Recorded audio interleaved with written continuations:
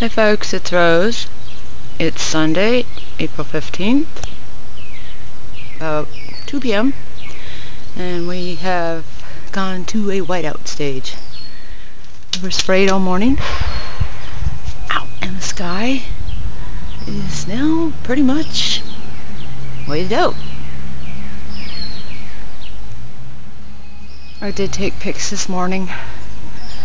A lot of halos and chemtrails, and I'll post those separately. Just thought I'd show you. It's definitely white out. They're still flying because I've been hearing planes several an hour, and that's unusual because we're really not in a flight path here. But thought I'd share my whiteout. Maybe we have a halo. Sometimes I don't see it myself, but when I recorded, it's there. Have a good one.